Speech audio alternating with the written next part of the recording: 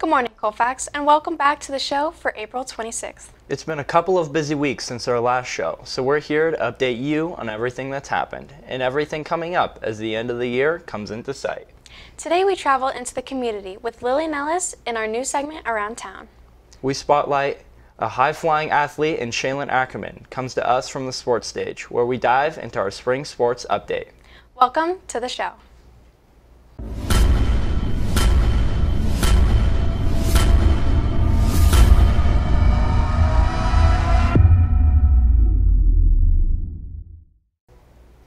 Last night, Colfax celebrated seniors with a 4-year cumulative GPA of 3.75 or higher at the annual Alpha Omega Academic Honor Society dinner. Congrats to the 38 scholars who earned the Alpha Omega distinction. It's exciting to see 4 years of hard work pay off. I heard the student introductions by our teachers were awesome. Speaking of hard work, leadership is still at it, working to squeeze in multiple events to close out the year. That's right. Last week prom tickets went on sale and they will be selling them this week for $60. Next week prices go up for $65 and sales end Wednesday, May 4th. Prom will be held at the stunning Hidden Farms Outdoor Facility in Auburn on May 7th from 8 to 11 o'clock. That's not all that leadership is brewing up. Next Tuesday, May 3rd, in celebration of our juniors' testing efforts, all the students who will be taking AP and IB tests, they will be hosting a carnival. The carnival will be held during a special flex lunch schedule and feature classic games like bottle ring toss, a water gun shooting gallery, dart toss, Nerf gun game, bucket ball toss, and so much more. Don't want to chase tickets for the prize raffle? You can check out free face painting, get some balloon art twisted up for you, or tour the many food booths provided by multiple clubs. It's all free other than the food booths, so bring a few bucks. I'm definitely looking forward to this event, and specifically root beer floats. It's going to serve as a great way for the juniors to wind down after a week of CASP testing and for us to all connect, relax, and have some fun before IB testing and finals prep. Plus, I do love a good Just Dance battle. It is definitely going to be fun, and at the same time, the Peer Mentors will be hosting a mental health resource fair where students can learn about local agencies and all the resources they offer for students, as well as investigate volunteer opportunities. Fun and thoughtful. I'll see you out there, Glenn. High school students are always looking for fun and interesting things to do in our local region, and sometimes it can be hard to find. To highlight some of what our region has to offer, CTV has this new segment Around Town. This week we joined Lily Nellist in downtown Colfax, where she shows us a little gem. Hey there, Colfax! Welcome to the very first episode of Around Town. Today we'll be looking into a new shop in downtown Colfax called Created for You by Us and learning the art of jewelry making.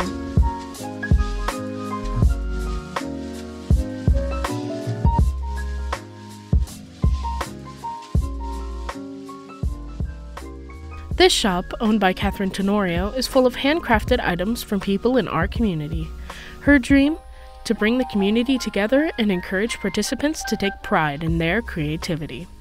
This shop has something for everyone, from lessons to crafts to DIYs, while they also provide lessons in soap making, painting, floral projects, fabric dyeing, and clay working. Today we're going to focus on learning how to wire wrap rocks and crystals. First, the process began with choosing one stone or crystal with a hole, and one without, called the cabochon. I chose the amethyst crystal for my cabochon and a piece of aqua jasper with a hole for my second piece. Next, we chose the gauge and finish of the wire that we thought would look best with the rock we were using. For the amethyst, I went with a shiny finished copper wire, and for my jasper, I used copper wire with a distressed finish. After making my selections, Kat led me through the process of wrapping each stone and taught me how to use all of the tools, along with several techniques in wire wrapping. Both were finished off with a copper chain, and we had our final result. This was an incredible experience, and I got to go home with 2 beautiful new necklaces. I highly recommend this class to anyone who likes jewelry or trying new things. With so many personal touches and affordable handmade products, this shop makes for a great activity with friends, family gatherings, or even by yourself.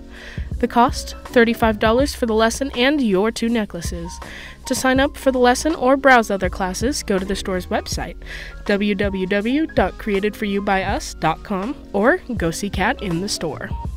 Well, Colfax, that's all I have for you on this wonderful store. If you have any ideas of local activities or businesses to highlight, please email me at nellist22@puhsd.k12.ca.us and stay tuned for next week's episode of Around Town with Katie Marks. With camera op Kylie Powell, I'm Lily Nellist, and this has been Around Town. What a cool opportunity to do fun art projects, find and or make a unique gift. Being around town makes it even better. I agree. Our Falcon athletes have been hard at work since our last show, and CTV has been tracking all the exciting developments. Chelan Ackerman has this week's sports update. Thank you, Glenn, and welcome back to the CTV Sports Update. 3 weeks ago, we took a look at track and field's undefeated start to league and got mid-season updates from all of our spring sports. Today, I'll get you all caught up with our teams in the PVL as we begin to set our sights on playoffs. The golf team continued to dominate the PVL over spring break and beat second place 12 Bridges by 100 strokes at the first All-PVL tournament. Freshman star golfer Giacomo Guerrero is on a tear, shooting 1 to 3 strokes over par consistently. Coach Kovic has his team focused and expects to stay undefeated with matches against Bear River and Marysville remaining before the final All-PVL tournament. Kovic and the Falcons look forward to making a run in the section playoffs starting on May 9th. The swim team just finished their run in the PVL, and reporter Megan Towne gives us the rundown on the girls' and boys' teams' impressive league finishes. The swim season came to an end last week at the Pioneer Valley League Championship on Thursday and Friday. Going into the meets, both the girls' and boys' teams were seeded second in the league to Bear River, expecting to go into finals maintaining that ranking. In the hopes of setting personal records and making section qualifying times, both teams swam impressive races, resulting in a surprise PVL championship for the girls and a close second place for the boys. In relays, where teams can gain some of their biggest points, the boys' medley relay took first and the girls' medley relay took second. Both 200-yard freestyle relay teams also took second. All 4 relay teams were mere seconds from setting section qualifying times. Freshman Jada Moore took first in the girls' 50-yard freestyle and the 100-yard breaststroke, qualifying her for the section championships. Senior Tyler Belieza won the boys' 50 free, sophomore Ethan McCoy won the 100-yard freestyle, and both the boys and girls teams gained points with over 20 second, third, and fourth place finishes. The season is officially over with the exception of Jada Moore, who will represent Colfax in the section meet in May. What an awesome end to the season. Congratulations to the girls' swim team on the league championship, and good luck to Jada Moore at the section meet. With wins over Bear River, Center, and most recently Lyndhurst, the Colfax tennis team has cemented their spot in the playoffs and a share of the PVL title. With the team's most recent success, Coach Charles Luke believes that the team can make a successful swing into the section playoffs. This team plays Marysville at home before going to Marysville for the PVL championship tournament tomorrow. Colfax just recently hosted the 32nd annual Colfax Track and Field Invitational, where 24 schools and over 2,000 athletes competed. In PVL action, the boys and girls teams remain undefeated at 12-0. Contributing to the team's PVL success is team captain Daniel Bittner and Carly McCabe, who are both ranked number 1 in the 800-meter and 1,600-meter races, along with Peter Molino, who is number 1 in shot put and discus. Last Saturday was the annual Sacramento Meet of Champions, where the top athletes from Northern California and parts of Nevada compete in one of 2 meets taking place during the day and evening. During the day, senior Kelly McCarty became the fastest 400-meter runner in school history, breaking the record of 59.6 seconds, running a 59.6. McCarty also raced as a member of the girls' 4x4 team, along with junior Carly McCabe, freshman Emma Menth, and freshman Kaya Diedrichs, who set a new PR of 4 minutes 11 seconds. In the prestigious evening meet, senior Luke Green was one of 8 athletes who qualified for the triple jump and landed a jump of 43 feet 2 inches. Out of 7 pole vaulters, sophomore Nate Reinhardt also competed in the evening meet. This is one of many of Reinhardt's accomplishments this season, and reporter Bethany Gadway caught up with the high-flying sophomore in this story. An underclassman Falcon has recently captured the attention of Colfax High School by soaring over a school track and field record, literally and figuratively. 16-year-old Nathan Reinhardt is currently 4th in the state for sophomores in pole vaulting and has recently broken the Colfax sophomore record of 13 feet. Nathan attributes his success to a simple trait. I'm successful because I just put in the work. It's a lot of work to, get better. Hard work is key in Nathan's sport, but having some help from Coach Casey Burlingham, a 2009 Division II National Collegiate Champion, is giving him an opportunity to take his vaulting to the next level. In 2004, I went over to Cuesta College, and along the way with Jan Johnson, he ran a club called Sky Jumpers Vertical Sports Club, so I started coaching his camps and things like that with him. And then when I transferred from Cuesta to the community college I went to Stanislaus, I coached for the local high school over there, Houston High School. And then I stayed there till about 2012, and then moved over to Arizona with Dean Starkey at Arizona Pole Vault Academy, and he has a thing where the elite guys he coaches coach in order to kind of pay their coaching fees and things like that. So I coached for him from 2013 to 2017, and then came over here. Working closely with Casey, Nathan practices every day after school for several hours, while also finding time to maintain his 4.0 GPA in his classes. Nathan has been pole vaulting for only 1 year and has a high ceiling with 2 years to go in his high school career. I hope to achieve the school record and maybe get a scholarship to a school. It depends on how good I do. Nathan's dream school is Cal Poly, and Coach Burlingham believes he is capable of meeting and exceeding his goals. I think sky's the limit if he keeps working like he is. The biggest thing is probably going to be as long as we can keep him uninjured and things like that. My hope for any of my athletes is to get him a scholarship to college to pole vault for that, and that's if Nate continues at this trajectory, and that's what I see for him. He set the sophomore record last week, which is honestly probably our best track and field record of any record. I would say that sophomore pole vault record would have been the hardest one. The school record for pole vault is 15 feet 7 inches, set by Preston Sladek 2 years ago in his senior year.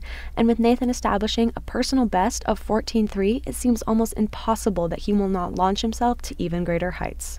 Reporting for CTV, I'm Bethany Gadway with camera ops and editor Megan Towne and Jay Patterson. It's going to be exciting to see what Nathan does over the next 2 years. On the softball diamond, our girls were rained out last week but have a combined 1-2 marks in their last 3 games. The win came in the way of a 23-0 drubbing of Foothill. In that game, 3 pitchers, Emma Gali, Sofia Chavez, and Rylan Morales combined for the no-hitter shutout. On the offensive side, both Sabrina Williams and Mallory Musloff hit triples, helping the Falcons put up big run totals. This week, the team will face off once again with Foothill on Tuesday, before facing league-leading Marysville at Marysville on Thursday. On the mound, our baseball team has had an exciting couple of weeks, and reporter Sebastien Blondeau has this update. Over spring break, the Colfax baseball team made their way to San Diego, where the team played Pacific Ridge, Chula Vista, and San Diego High, all wins landing them in the tournament championship against, of all teams, PVL leader Marysville. The Indians' ace pitcher Stevie Cherry kept the Colfax bats at bay, winning 3-1. The Falcons bounced back with an 11-1 stomping of Lyndhurst and are 9-1 in April. The Falcons are only 1 game back of Marysville in the PVL championship race and will finish the season with back-to-back games against the Indians. That's all I have for you this week, Falcons. Next week, we'll take a look at some exciting PVL contests and see how our teams are doing in the postseason. Until next time, I'm Chelan Ackerman for the CTV Sports Update. Way to go, Falcons! CTV can't wait to see what happens in the postseason. While we're on the topic of sports, one of the most exciting sporting events of the year is just around the corner. It's the junior versus senior powder puff game. The annual football showdown between the juniors and seniors is slated for May 23rd, but you have to sign up this week in order to play and get your custom jersey t-shirt. It costs $20 to play, and you get a custom t-shirt with the new Rosie Bowl logo and your name and number on the back. I will get to see my first powder puff game, and I heard that it's intense. Can't wait. Seniors, the Unification Assembly and Pennant Parade are just around the corner, so please check your email and fill out the form that lets leadership know your post-graduation plans. Depending on what you're doing, leadership will order and make flags and pennants so you can walk with your classmates. But time is of the essence, so please fill out your form today. That's all we have for you this week, Colfax. Next week, reporters Megan Towne and Chelan Ackerman explore a unique aspect of the Colfax school community. And I get out in the community for CTV's Second Around Town. Until then, I'm Glenn Hooker for Katie Marks. Have a great day, Colfax.